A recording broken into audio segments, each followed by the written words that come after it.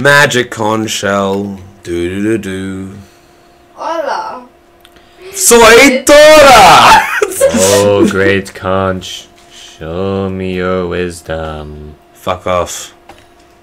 The conch has spoken. I'd love to keep you up for like 2 days straight and just see what your Delulu brain produces. Because this is like well sleep advocated brain Alec, then good God. Yeah, I want to do the same. Obviously not gonna force it or do it because not good for mental being insanity. But at any point, if like, for example, like we've got a group of people and we're chilling at my house and like having drinks or something, and we stay up a vast amount of time, I'm gonna have my phone and record ready. We should so do that one day. We should though. We should absolutely. Well, eventually, when this channel does get traction, I do want to do like an awake-a-thon. I will happily do it. I can be the only person to do it. Yeah, I want to do it to see how long we can stay up for. I can stay awake. That is the most laughable thing I've ever heard you say. I've been staying awake until he goes to work in the morning.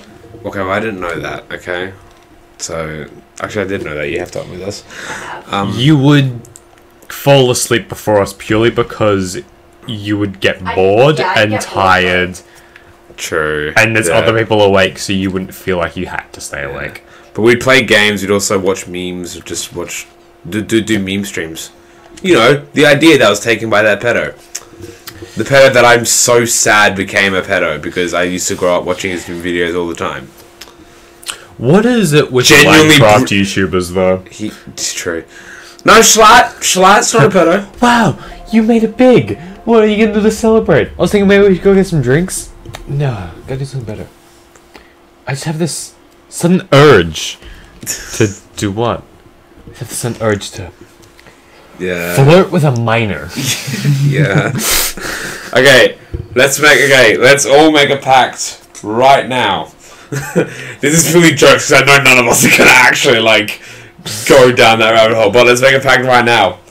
When this channel makes it big and famous, drugs will do that. Tripping balls. I'm dripping dick. Let's all make a pact right now, us three. I solemnly swear that I'm up to no good. Don't quote Harry Potter. Not now. No, shush. How am I meant to? You just get good. I meant to go around, don't I? Yes, that's a shortcut, numpty. No, but when this channel makes it big, we will not flirt with minors. Agreed? Amen. Agreed? Yes, I'm Cool. confused on how the fuck I died just I now. also agree. Excellent. I'm glad we came to an agreement. I want everyone at home who's gonna find this video at random points in the past to clip this. In the past. In the future? Dumbass. I'm running off 3 hours sleep. Future. Let me be. I want people in the future to clip this and to quote it whenever any of us are gonna make a joke, they're gonna pull the clip and be like, you said, you promised, you promised. I'm still gonna be single in like 5 years time. I'm gonna bring up that I've got a new girlfriend. They're gonna be like, okay, how old are they? Just to rub in the face of like, don't you, hey.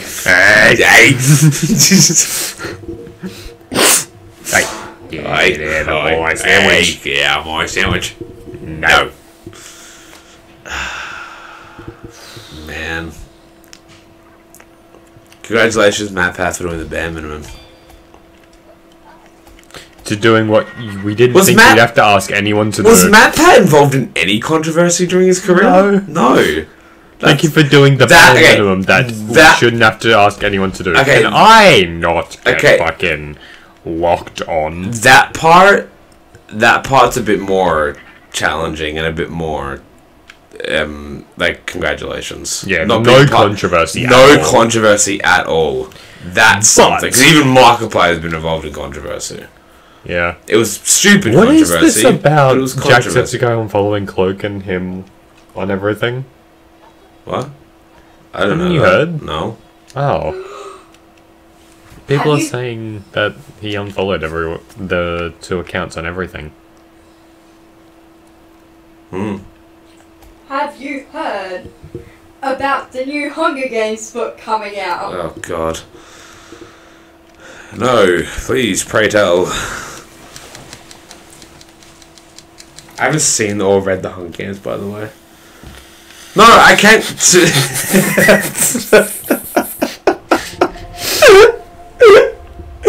You, my friend, are in a hole. Cool. I came to a realization. I'm gonna dig this whole deeper just to get a reaction out of her. I came to a realization. I don't watch movies or read. Okay, first of all, I just don't read. But first of all, you're illiterate. yeah, I actually kind of am. Like whenever I'm trying to like type things, I'm illiterate. I'll actually find myself like. He's worse than I am. I'll find myself struggling to form coherent sentences. I'm like, oh, cool. But anyway, I don't watch movies if they don't compel me enough to watch them, and I don't know. Hunger Games hasn't compelled me to watch it. Same. Neither with Maze Runner.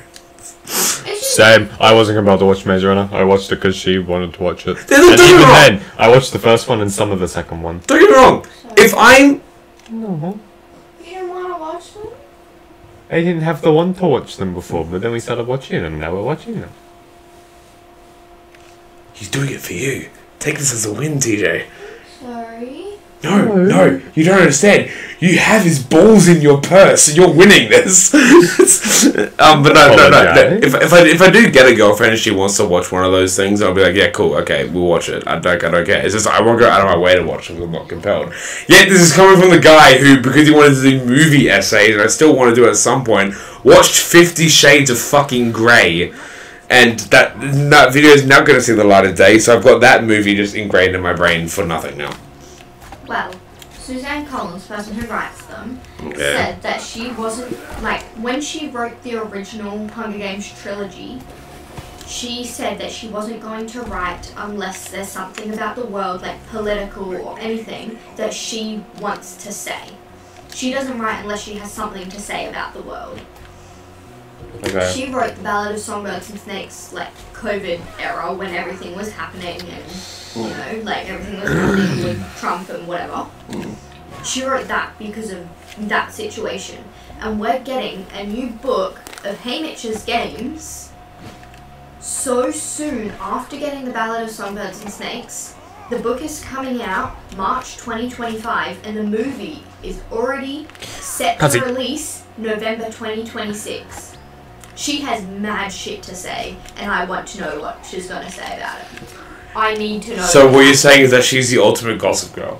Yes. That's yes, awesome. she is. And that's pretty cool. That's pretty cool to think about. She said that she will not write anything. That's why that is her, like, only books that she's actually kept going with, because she's never wanted to write unless she's got something she needs to say about the world, like political or otherwise. And so when she wrote the Hunger Games, that was all about, like, the original trilogy. She wrote that all about, like, the money differences in the world and, like, poor people and how, like, rich people get poor people to work for them just for their entertainment. Oh. Right? He has cool voice lines. Yeah, I was reading the subtitles. He's a limpet after all.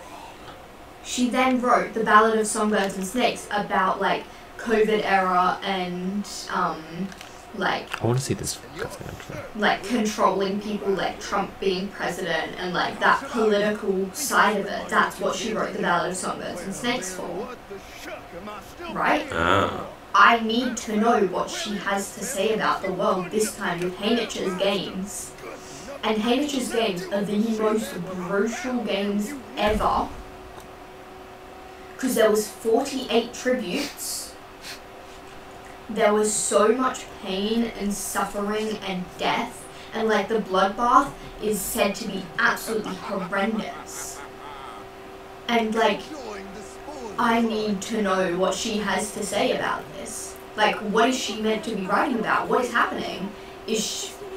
what is happening? What is so on her mind that she's decided she needs to write a book and bring out the movie straight after? What is so important? I feel like TJ has a lot to say on this stuff. TJ likes books. We can tell. You make up for the reading that me and Alec don't do. Yeah. You very much make up for the reading that me and Alec both don't do. And if no, that actually, that sounds really nice. I think that's why I haven't been compelled to watch or read the books or movies, because I don't like political stuff. I just don't. I understand the importance behind it, and obviously when it comes to like voting and all that stuff, I will obviously pay attention because it is important. But I won't spend any leisure time or any like of my knowingly free time delving into the thing. It's why I nearly failed civics, because I just fucking hate it. I did 53%. I got on civics. 53%. I passed by a mark. See, I don't like learning about that stuff, but I like how she puts it in like a fictional world, and she like it's fictional, but you can still relate to it. Like you can still see what she's trying to say and the importance of it, while having something fun and fictional to read. Like, I love how she writes like that. I think it's amazing, and an amazing technique that I have, like, never... Like, I don't really know anyone else who does that. And I just think she's an amazing writer. She's an author I always have looked up to. Like, she's amazing. Fair enough. On the topic of excellent writing... just because it just came to my head before I forget about it. Hadestown's coming from Sydney. I know. Something. Obviously, with Beetlejuice coming to Melbourne, we're on Broadway now, by the way, for the people audience who don't know. Beetlejuice coming to Melbourne. I've signed up for an email thing, so they let me know when tickets go on sale and all that. I have been signed up for a long time. My source, maybe I had the same source, they've also said that they're trying to get Dear Evan Hansen to come over. Yeah, cool, we're the same source. Cool. Oh my god, and Wicked's coming to her in December. Yeah, which is funny because my mate at TAFE, she went over to the East Coast to watch it. Oh my god. And now it's coming here, so it's like, well, what's the point of that then? Yeah, literally. For the cost of flight, hotels, and everything there, you could have stayed here, watched it, and stayed at Crown, which is a bloody brilliant hotel.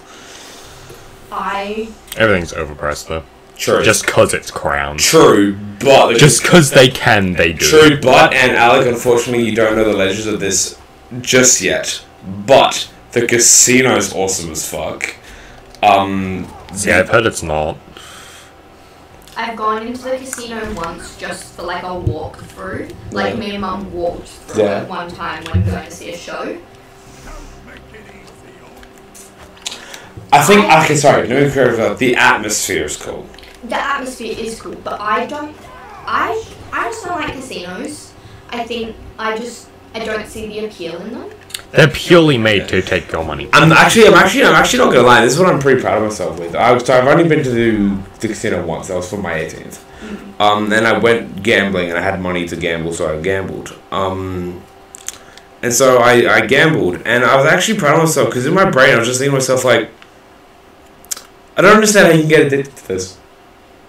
Yes. I was losing a lot though, so I'm thinking that about it. I was losing a lot, but every time I won. Yeah, sure, there was a bit of like, ooh, yay, I won. But I was also like, but I'm probably going to lose it again. And then I do also, sorry, just want to completely defend myself quickly here before people are going to jump in the comments, hate fucking like, I understand what addiction is. I have had 2 in the past, okay? Addiction can, like, I understand that, like, there is something that I'm just not seeing. And if you do have an addiction, seek help. Help's good. But I'm proud. Especially men. Men's mental health. Yes, men's mental health month. But gambling, I can safely say, is not going to be an addiction I'm going to fall under. See, because I did it, I was like, yeah. Gambling is like runs in my family, the only thing that runs in my family, other than me. Oh!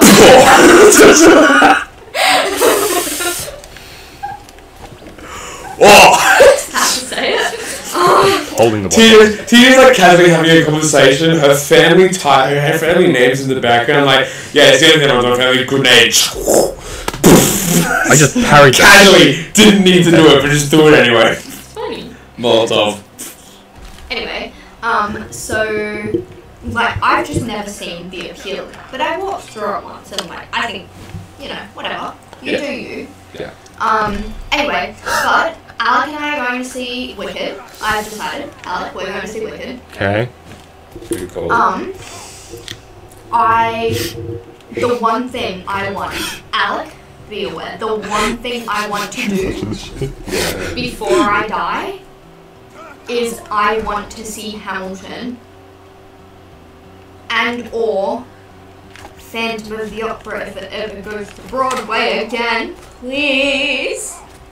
That's fair. Please. Wrong button. That's fair. I'm probably going to save up for tickets to Wicked, just because, again, I would like to point out, I don't often go to watch something if it doesn't compel me, and unfortunately Wicked falls under that category. It doesn't compel me to watch it. In saying that, though, there hasn't been a Broadway that I've gone to that I haven't enjoyed. Yeah. So I'm going to ride that high. That'll be a high I'll ride. That sounds so bad. I do know someone who's in Hairspray who I would like to go and see, because Hairspray's at Crown right now. Did you know that? True, it is. And I know, or like next month, whatever, I know someone who's in it. I would like to go and see her and go to stage door and see her. But I would rather go to see Wicked. Cool, okay. Because, like, I could see her anytime. She's an amazing performer. I've been very close with her for a very long time. And I used to go to school with her. No, fun. She was a few years older than me. And I am so glad that she's in, like, a large-scale musical, because she is amazing. And I am so proud of her. But I would rather go see Wicked. Fair enough. I've performed Wicked. I know. Like, You performed Wicked? Yeah. When? At school. Who were you? I was ensemble and Alpha's understudy. Okay. Let the bitch cook. Thank you. Nicely done. Holy shit. I parried the shit out of him. Yeah, solos, yeah. Nicely done. High five. Nicely done. Yeah, I was lead ensemble and Alpha's understudy. And I did one show where I performed as Alpha. Nice. Did you sing Defying Gravity? Yes, I did. Did you do well? I did. Did you defy gravity? Well, we had a, like, cherry picker that we went up on. Like, it was, like, we were harnessed. Excuse me, we took off the safety controls for it, and it was so illegal. We took off the safety controls so it doesn't do the beeping. So That is so illegal! yeah. That's so illegal! It's so illegal. Oh my god! Yeah. Oh my god! We did it to Badass, but like, oh my god! so you wouldn't hear the beeps during the show. Yeah. So we're in the slow rise. Defying gravity. Oh, slow rise is a normal thing, isn't it? Yeah. So, yeah. How do you hide the cherry picker? Just black drapes? Yeah, and behind, like, our wings, like our curtain. Because she rises, like, at the side of the stage. And is meant to fly across the stage. Yeah. But we just did up and out the other way. Fair enough. Mm. Anyway, Go so on. I know the ins and My little leg outs go. of Wicked. And I want to see how they do it, like, in a proper performance of it. Like, professional. Yeah. Here's something that's unfortunate with me, and it's because the thing, I don't see Hamilton coming to Perth No. What the fuck? purely because we need to build a stage for Hamilton. Hamilton relies on the moving fucking disc thingy with Jing Pong. But, thing about that is, Crown has one. Yeah. They do have one. Crown has used it for so long. Like, it's been in so many, like, smaller performances. It's gone to foryou. It was made at Whopper. There's 20,000 of them going around. It could easily come to Crown. Okay, well now I'm not seeing an excuse or now. foryou or anything. But it's never come here because there's not been enough attraction for it. Like, you get all of the massive musicals that come here because so many people want to see it. But because Lin-Manuel is not performing as Hamilton, there's less of an attraction to go and see it.